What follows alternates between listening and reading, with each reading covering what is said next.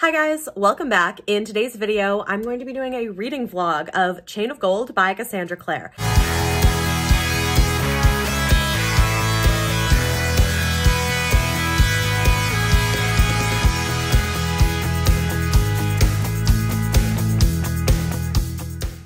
This is Bethany from the future, filming this after having done the reading vlog, doing the intro. This is a spoilery reading vlog, so if you don't want to be spoiled for Chain of Gold, you probably don't want to watch. But I do also have clips from the Chain of Gold launch event with Cassandra Clare and Rutkostki in New York City. I actually started reading this book while I was doing my recent Instagram Controls My Day video. So a few of the clips at the beginning of the video are from that. I will link the full video for that up above if you guys want to check it out. But that was the day that I started reading the book. So if that's a little confusing, that's what's happening. Hope you enjoy. So I pretty much always bring a book with me when I go places, and especially for a day like tomorrow where it's about self-care, I'm for sure going to be carving out some time for reading. I have two very exciting upcoming releases this month that I'm planning on reading, so I'm going to let Instagram vote on which of those two books I'm going to start reading tomorrow. I think I know which one's going to win, but you never know. And to make it fair, I decided to try to include two books that I think people are actually going to be excited about. So in terms of which book I should start today, I'm actually kind of surprised at how many people were interested in Network Effect over Chain of Gold. Of course, unsurprisingly, Chain of Gold is the winner. I am going to be doing a reading vlog for this one. So my friend and patron, Isabella, over at the Feminist Bookworm, was kindly given a ARC copy of this, which she sent to Melanie from Mel's Bethany, who sent it to me. So I am going to be reading this. I will start this today. I'm very excited about that. It is evenly split between salad and sandwich. So I think what I'm going to do is head back to Manhattan and go to Panera and get a half sandwich, half salad for lunch. That works out pretty well. And there's one not too far from the theater that I'm planning on going to. So let's head back onto the subway.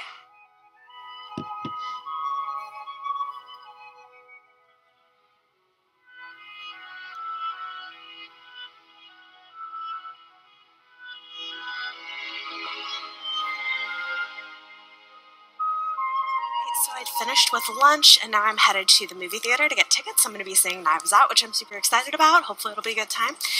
And I did start Chain of Gold. I read a little bit. So far it's intriguing. I'm not very far in, but I'm just so excited to get back into this world with these new characters. I have been reading a little bit of Chain of Gold. I read the first, past section and chapter 1. It is really interesting. I will say there are so many characters to keep track of, and it's really making me wish that I had gone back and reread some of the short story collections, because I know I'm forgetting pieces of who's who and all the backstory, and I know you don't have to have that, but I like to have it, so I feel like I'm... Welcome to New York. I feel like I'm kind of missing pieces, but I'm still enjoying it, so I will do more of an update on that later. I don't know the last time I took a day like this for myself. Knives Out was so fun.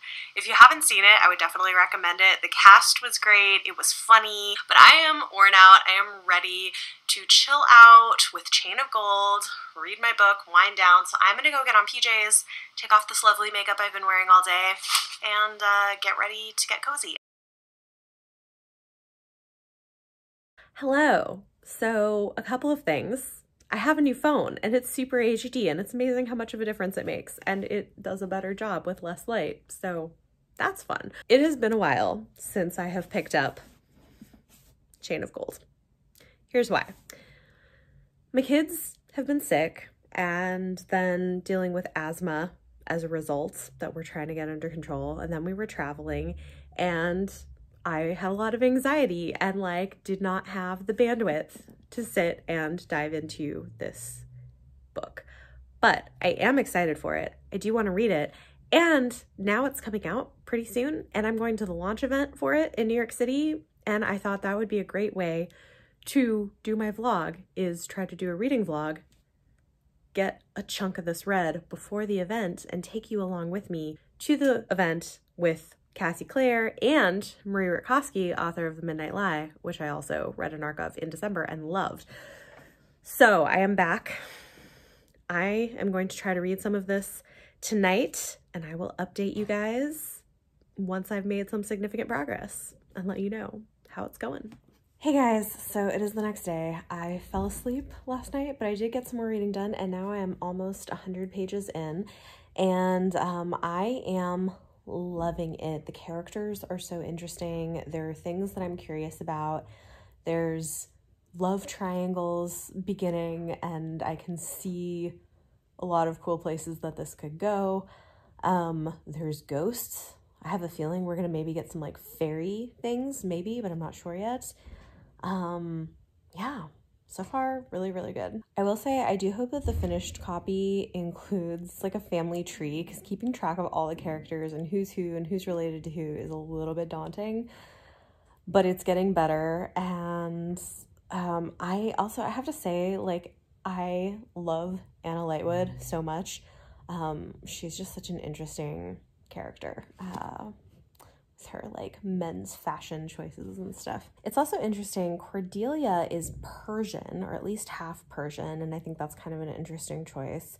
So we're getting, you know, more diversity here that's kind of done in interesting ways. Large cast of characters. And Cordelia carries Cortana, which is interesting, which obviously we know from other books in this world later on in history how important Cortana is.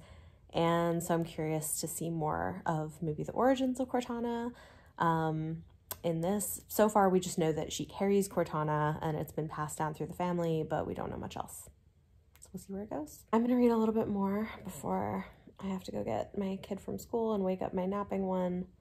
I am tired and a little bit sick, but definitely enjoying the book. Hey guys, so today is the day. Chain of Gold is out in the world. I am going to be leaving in about 30 minutes to line up for the Cassie Clare event tonight. Currently, I'm about 150 pages in and I am loving it. I was hoping I could get a little further, but maybe I'll read a bit while I'm waiting for the event to start with my arc. I will say Grace is super creepy, and I'm wondering if maybe she's secretly fae or part fae, but something weird is for sure up with her. Also, I'm loving Cordelia. So that is it for me. Now I will share with you guys when I get to the event. I'm super excited to get my finished copy of the book.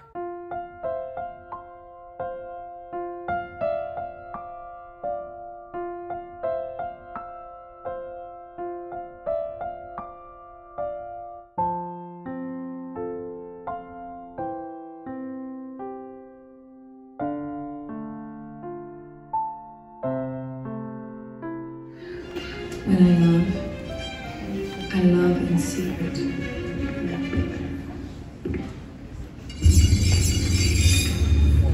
But I slay in fire and gold.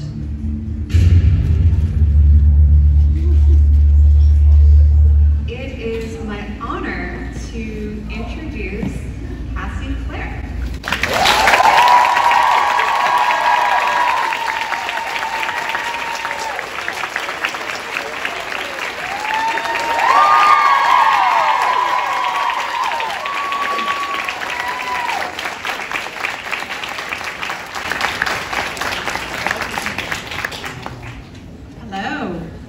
I've worn my full Edwardian outfit to celebrate Chain of Gold. I have no idea if I'll ever get a chance to wear this again, so I've decided to wear this for you. You may be the only people who ever see it. You have to wear it again. I will think of something. Maybe I can have a theme like re-wedding. Get remarried again to the same person and have a theme. That's a thing. I think that is It's a thing. Like, you can do, you know, anniversaries. Right. Yes. Vow renewal. Yes, exactly. In Edwardian. A total. I'm excited about making my husband wear Edwardian clothes. That seems like a good plan. I mean, you all know that we are here for Chain of Gold, which is an absolutely gorgeous book that is rich in characters, including some familiar faces, many characters to love, and it tells the story of Cordelia Carstairs, who has come to London for her debut, only to find that she must hide her love from her best friend's brother, James Herondale, even as they and their friends are thrust into danger with the onset of some mysterious and really creepy and delightfully gruesome demon attacks. There are some really kind of mucusy pods. They nightmares, I must confess. Don't say mucusy pods. Okay, right, no need to see that. But the demons are definitely They're freaky. gross. They're freaky and gross. You are the queen of making characters who make us fall in love with them, and of showing heartbreak and the bonds of love, whether it's between friends like Lucy and Cordelia, married couples like Tessa and Will, or the deep affection that Jen has for Tessa, Will, and their children. Could you tell us about one scene that you were really excited to write? In the book? Yes. Okay. I'm gauging our spoiler policy. So can you all hear me okay? Yes. I think there are what I can kind of tell you that isn't too spoilery about what happens in the book. And for those of you who've read Infernal Devices, you will definitely recognize, Will and Jem and Tessa are all in this book as background characters, but they are there. Definitely their interactions were really fun for me to write because I had to kind of step away from them as characters in Infernal Devices and come back to them as characters who are parents in this book. And so one of the really fun scenes that I enjoyed was, so Lucy has the ability to see ghosts, and one particular ghost in particular that she is fond of, the ghost of a boy named Jesse, and he's in her bedroom talking to her, and no one else can see her, only she can see him. So her father comes in and he starts just talking to her like, "Who's my little Lucy? Are you such a cute little baby? I know you. Such an adorable nose." And Jessie is like hysterical with laughter. And Lucy is like humiliated because her father was doing this stuff to her in front of a boy, but she can't tell him there's a boy there. So I really loved that scene because it was such a fun experience to write Will as a dad, and also the way in which the fact that he is a great dad and a really loving dad is also super annoying. There's a character named Anna Lightwood who is quite the heartbreaker, and she's specifically a heartbreaker of ladies. As a queer woman myself, I was thrilled to see Anna on the page and to learn that she was not so callous as she appeared. You were writing queer love years ago, and it was much less common in YA than now. Could you talk a little bit about why you did it then, why now, and why you decided to take the trope of the rake and make it a girl? I mean, I think that back when I started writing in 2005, it's true there was a lot less representation, like LGBT representation in YA, and when it was in YA, it was mostly contemporary, realistic books that were generally about the experience of coming out and being gay, which is something I would not, personally feel qualified to write. And also, like, it made me think about the fact that, when I was growing up, I had a wide range of friends, many of whom were queer, and would always complain the kind of books they liked to read didn't have characters like them. They could read a book about coming out, and that has its place and is useful, but what if they wanted to read, a story that's like Game of Thrones, but with queer characters, or a story that's an urban fantasy, but with queer characters? Those things weren't available, so I thought, well, okay, obviously when I'm writing this book, I want to include characters who are like my friends so they can see themselves in this book. And I think that I've come to have much more complicated and thoughts about diversity, as I think we all have during, since that time period, but I think just the idea of thinking, I want the people I know to see themselves in this book is sort of where you start. So that is why I, included Magnus and Alec and continue to include queer characters in all the series. And Anna specifically, Anna I love. So what Maria's saying is she is a lady rake, and a rake is a specific kind of character. Would you say like mostly from historical fiction, or what, like, yeah, where do you see rakes most often? I think we see the rake in historical romance a lot, and they tend to be these guys. They're always men. Yes, they are, and they just love women and leave them. Yes. And still the one woman comes along who changes them forever. Which is, it's a classic trope of historical romance and fantasy of this guy who, we all know this guy, and they spread across like every genre. He's kind of a bad boy. He can't be tamed. Women love him, but he doesn't, commit until that one lady comes along who is so special. And it's a really powerful trope. That's why it keeps recurring. Mr. Darcy actually fits into that, you know, as does Mr. Rochester, as do, you know, many of the famous heroes of literature. And so with Anna, what I wanted to do was take that trope and flip it and have this rake be a girl who cuts her way through, you know, the swath through London society, making all the other girls fall in love with her, but never committing, and everyone adores her, and all the women want to be with her, but she had her heart broken some years ago, and now she doesn't believe in love. But as Marie says, you know, the question is there a special girl who is going to be that girl that makes Anna admit that maybe love is real? I mean, you have to read to find out, but as Marie said, she is not as callous as she seems. And I adore her. I think she is, I mean, one thing about Anna is that, because I knew that her, you know, that she seemed cold in her romantic side when we first meet her, I wanted her to be amazing to her friends. So she is, in fact, like a fantastic friend. Like, if I were to pick one person from the book to be friends with, it is Anna, because she knows everyone, she can get anything. When Cordelia first comes to town, she only has these ugly dresses that her mother bought her, and Anna's like, oh no, this is a disaster, and goes out and is like, you know, she's like, I happen, of course, to be, you know, to have had an affair with the greatest tailor in all of London, and she will, of course, produce for you the greatest dresses in the world. And Cordelia's like, this is amazing. Yeah, I love how Anna invites her over for tea, and it immediately turns into something else that I will not necessarily that. Cordelia has other interests, but she's invited over for tea. Things don't go quite as quickly. Anna says tea is always an excuse for a clandestine agenda. So Anna has her own plan, and she's like, right, you came over from tea, I need you to do a bunch of stuff. Cordelia is one of my very favorite characters you've written. In part because she's not only tough and talented with her favorite weapon, Cortana, but she also tries so hard not to let her hurt feelings show, even if she is made vulnerable in ways she could never expect.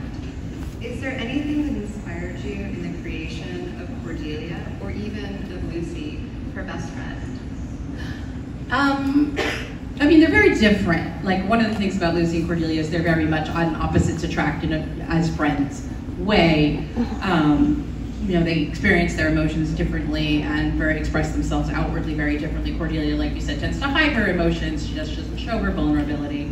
And Lucy is, everything is on the surface. She says everything she thinks at the moment she thinks it, creating chaos everywhere. I think with Cordelia, I had never written a girl who was hopelessly in love before. I'd done it before with boys.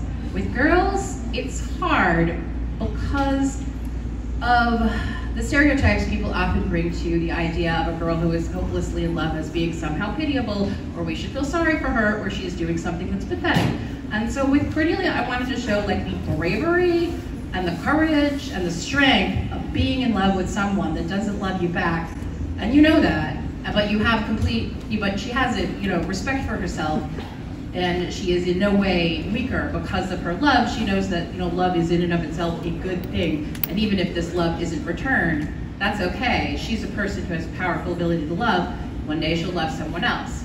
And so that was what I think I was thinking about when I came to writing Cordelia, was how is, like I've done, with men, we grant them that strength. We assume that if they are hopelessly in love, that actually cuts against a little bit the way that masculinity is often portrayed, allowing them to have vulnerability and emotions. With women who are considered to be emotional, it was interesting to try to carefully calibrate this idea that Cordelia feels these feelings that aren't returned, but that is a thing that makes her stronger and more kick-ass. So, what's the idea? That is so well said. Normal, daily speech, it would just be, I was, stuck in sort of a situation where like these concepts are completely like off the table for our characters to be able to think about or understand. So I tried to express Anna's feelings by writing how she felt rather than using words that for us basically, we are able to have words like genderqueer that sums up a specific experience. So I had to actually describe the experience in which she says, sometimes I feel more masculine, sometimes I feel more feminine, I consider myself a gentle woman. meaning, you know, I am a gentleman, I am also a woman, and I kind of move along a spectrum in my self-identity. And so that's sort of how I have tried to portray Anna as being very clear in her own mind that her gender is, I mean, what we would call gender, her sense of her self exists on a spectrum, and she does the things that make her feel comfortable and more like herself, and we can sort of read from her actions how we would define her today. I hope that helps. Also, I mean, she's just a badass, and I'm glad you love her. I'm sure that she would also love you, but then she would probably leave you, and then you would That's better, she's not here, right? I remember picking up City of Bones like 10 years ago when I was in middle school, and my girlfriends and I just fell in love. I dressed up as a Shadowhunter with Isabel Swift at the movie premiere. It almost kind of trashed my opinion, but did not think that was neither did the TV show. I was really hoping it would just to continue, but anyway. I digress. I'm so sorry. Right. I'm very nervous. Let's do my question. The way you speak about your characters is like as if they're actually here and as if you're like best friends with them. So I was wondering, how easy or difficult is it to compartmentalize all the different personalities that you've created, because they're so in-depth. Like even the very minor characters have a like very either tragic or complicated backstory, and I can only imagine, like, do you like have a process that kind of sets you into that character that you're writing about? I think for me, with the characters always come first before everything else in the story. So that's where I start, is like, who are the people? And so the people come kind of rolling in like one by one, and their relationships with each other and what they're like individually. So like I knew who all these characters were. Like I was like, I knew James and Lucy and Cordelia and Anna and Thomas and Christopher before I know what the story is about. You know, and I'm like, okay, these are these people. What is the story? Like, what is the story that involves all of these people, and it evolves out of who they are? So I think that's part of, you know, for me at least, creating characters who are layered. And I also tend to think of character creation as, okay, you know what that is? Like, call it like the iceberg. Icebergs, in theory, we're only seeing 10%, 90% is below the surface. So I have to know 100%, but 90% you're never gonna see. You're just gonna see the 10% at the top. But I think knowing that other 90% makes them feel more vivid on the page. Hi, I'm Lily, and I was wondering, this is also for you, Marie, if you'd like to answer it, but we're going on almost 15 years as a Shadowhunter family, which means we have lots of different characters, lots of different species, and so I was kind of wondering, if you were a character in your own books, what species, what time period, and what family would either of you belong to? Go first. Wait, am I answering from my own book? Yeah, your own books. Well, but I do such horrible things to my character. As do we all. That's true. I mean, I guess I would be Kestrel from The Winter's Curse. Although, I don't know, Nero is probably the most like me from The Midnight Live, which is out today.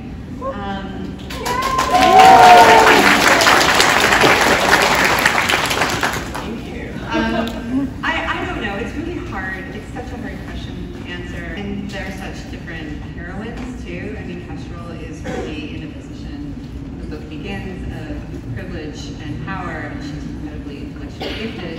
Whereas Niram from The Midnight Lie is somebody who was abandoned, is an orphan, grows up behind a wall that's specifically built to keep in people of her class.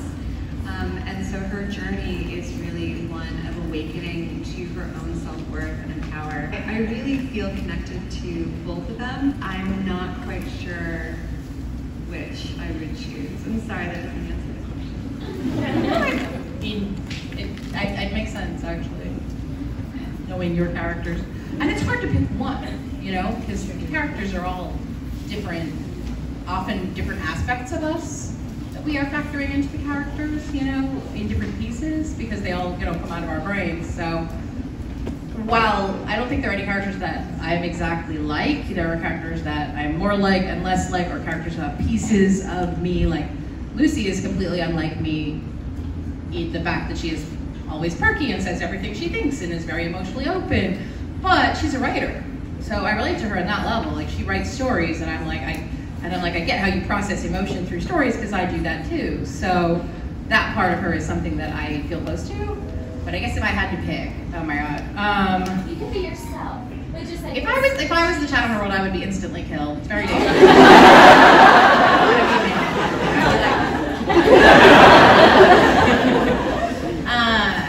So I guess, oh man, I don't want to be a Herondale. They're so dramatic.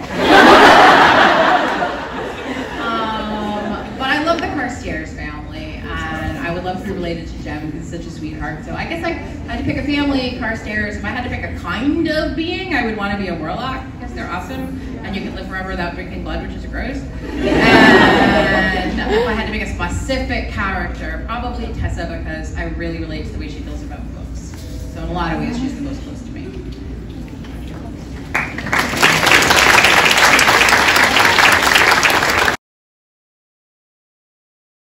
With my friend Sarah, and we wanted to pick up some food and go have a picnic in the park. So we went, we bought some food, we bought like, in the English are big on pies, which are not like what we think of as pie, but are like these little pastries that are stuffed with like meat and cheese and stuff like that. So we got a bunch of those.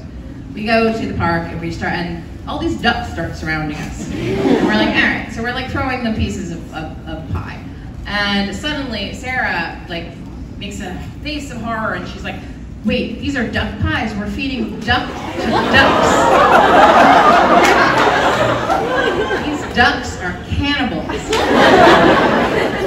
And I was like, oh my god, you're right. So I was like, okay, well, we just gotta go, you know, like, never speak of this terrible thing again. And we like put our stuff away, we start leaving the park, and the ducks start chasing us. So we're like this, the ducks are like, and we're like, and the ducks are, yeah, so we like ran out of Hyde Park with these ducks honking after us. And after that, I really had very unkind feelings about ducks. And I wrote them into Clockwork Angel, where Will is like, never trust a duck. That's where it comes from. And thank you guys so much. I wish we could answer every question. Hello, it's me, the worst vlogger ever for Chain of Gold. Sorry, I think it's been a few days. I am still less than 200 pages into the book. I am really into it. It's super interesting. Grace is hella creepy. And I wanted to share, I just unboxed this on Instagram, but I'm gonna show you guys too. I got the Chain of Gold Sipsby box. They do like tea subscriptions, but they did a special Chain of Gold box and it's pretty awesome. So let me show you what came in it. Also, in case you're wondering, nope, this was not sponsored. This was me seeing this on Instagram and I just had to have it. So they do have a subscription service, but this is just like a one-time thing. Can we just appreciate, look at the runes. It's beautiful. There are spoilers on the back with descriptions for why they chose all the teas, and this also came with those character cards you've been seeing everywhere, which is part of why I bought it in the first place. So yeah, this is pretty awesome. I will read to you guys about why they chose them. Each is for a different character. This is kind of cool. It's got like reusable tea bags in here, which is awesome. Okay, first tea we have is Blood Orange Refreshing Herbal Tea from Harney & Sons. Here are the things in it. Apple, orange peel, rose hips, hibiscus, lots of other stuff. Sounds delicious. And I'm just gonna read from this. This is inspired by Matthew Fairchild, who considers himself to be a bohemian following in the footsteps of his hero Oscar Wilde, who is amazing. So good hero to pick, Matthew. He glories in the creative explosion of the Belle Epic, poetry, art, literature, dance, theater. Matthew enjoys it all. This tea evokes his flamboyant nature and zest for life. Matthew is frequently found enjoying tea with his friend Anna Lightwood at her flat. Anna Lightwood is also kind of amazing. You know what? I should get out the character cards and then we can look at the characters as I tell you about the teas. So let's do this.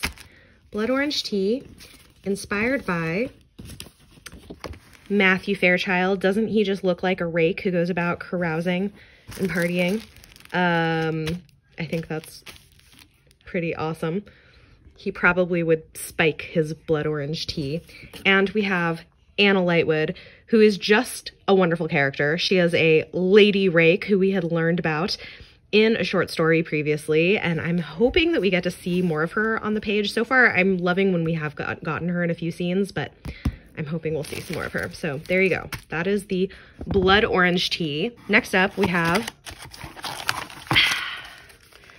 Sabroso Chai, Mystical Chai. I am a fan of chai. This looks pretty awesome. So if you can't guess, this one is inspired by one of our main heroines here, Cordelia Carstairs, our redheaded Persian beauty who comes from a culture that values drinking tea. This says she's come by her love of her tea from her mother, who is Persian. Drinking tea has been part of Persian culture since the time of the Silk Road. Cordelia likes to cut the spiciness of her chai tea with a bit of sugar and sometimes a pinch of rose petals. Basically, all of the teas that they put in here sound delicious. Next up, we have a lavender tea, aromatic, restorative, and caffeine-free with jasmine and ginger. I love jasmine. I love lavender. This sounds amazing. And of course, guys, this is inspired by the lovely Lucy Herondale, who is a writer. Note the pen in her hand. There is her tea. Let's read what they say about it. Lucy Herondale is a well-behaved young English girl, or so it seems. Her personality is very much reflected by the calming aspects of lavender tea, which is well known for its ability to soothe insomnia and stress. However, just like Lucy has a secret mischievous side, this tea contains a little bit of kick in the form of spicy ginger. That seems very appropriate. And then the final tea that came in the box is this Lapsang Souchong black tea, certified organic from Davidson's. I like a good black tea. And this one is inspired by James Herondale. We love a Herondale. Note the golden eyes from his demonic heritage, the wild black curly hair, and the book and gun. Very interesting. So he gets the black tea, and it says, James Herondale is the perfect young English gentleman, which of course means that he appreciates his tea. Still, James is an unusual English gentleman in that he is descended from demons and warlocks. So perhaps it is unsurprising that he enjoys an unusual tea like Lapsang Souchong, which gets its unique flavor from the tea leaves being smoked over pine boughs. That's super interesting. I have not tried that before, so I'm really curious to see what the flavor is like. And then of course, our final character card is Thomas Lightwood, nerdy, scrawny boy turned giant beast of a man, but still nerdy. So I love it. This was like a really great box with 4 teas that all sound delicious. I think I might make one of these tonight. I probably shouldn't do caffeine in the slate. It's like 7. It's not that late, but still. I don't know, guys. Well, I have been stressed. Maybe I should try the lavender. I will make some tea and show you. All right, guys. So I decided to make the lavender tea inspired by Lucy. Here's what it looks like. It smells good. It smells like jasmine and lavender and a little ginger, which is what's in it, so it should.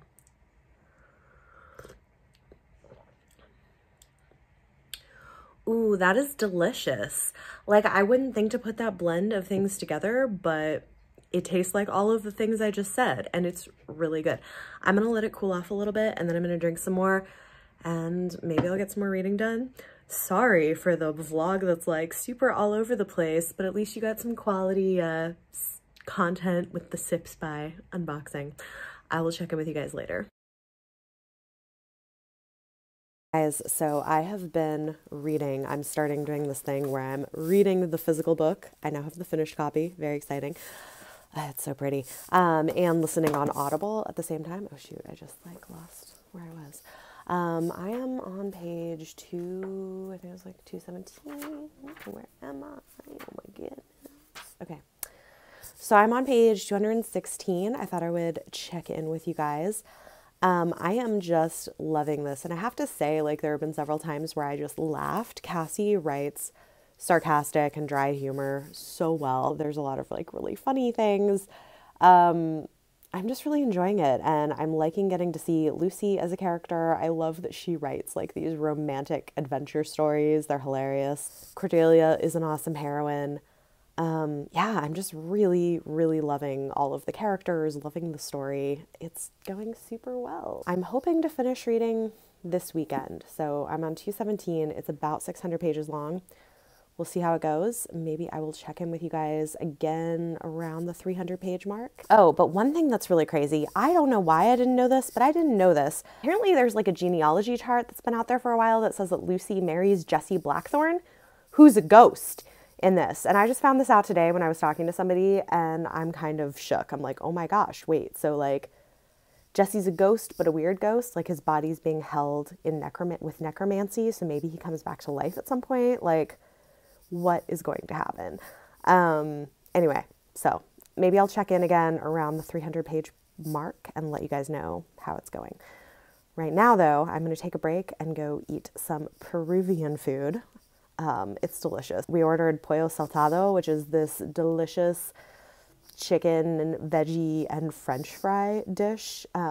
So definitely comfort food. All right, here it is. Chicken, veggies, French fries, this delicious ahi green sauce, and some rice. Yay, dinner. Oh my goodness, you guys. I freaking love this book so much. This might end up being a favorite for me this year.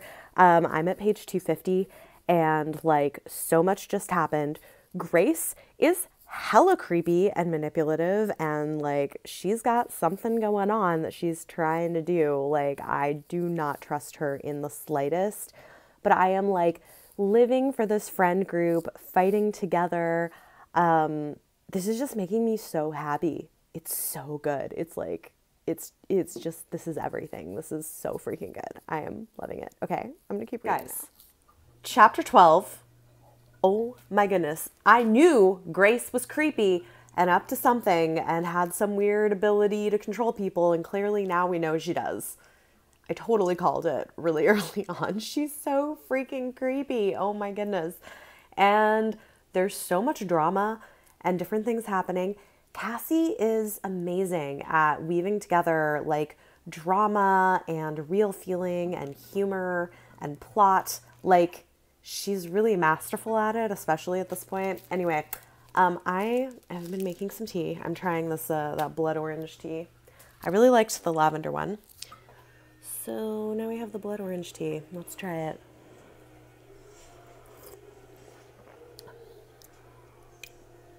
I feel like I should let it steep longer.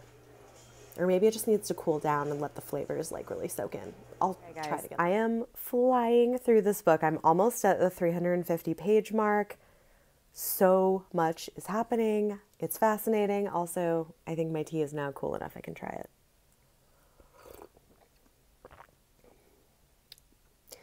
Yeah, it's pretty good. It's got like a light orangey flavor. I probably, again, should have let it steep for longer, but it's good. I will drink that. I had one quote that I really liked from Tessa that I thought I would read. This is on page 276. And this is Tessa talking to Will about the past.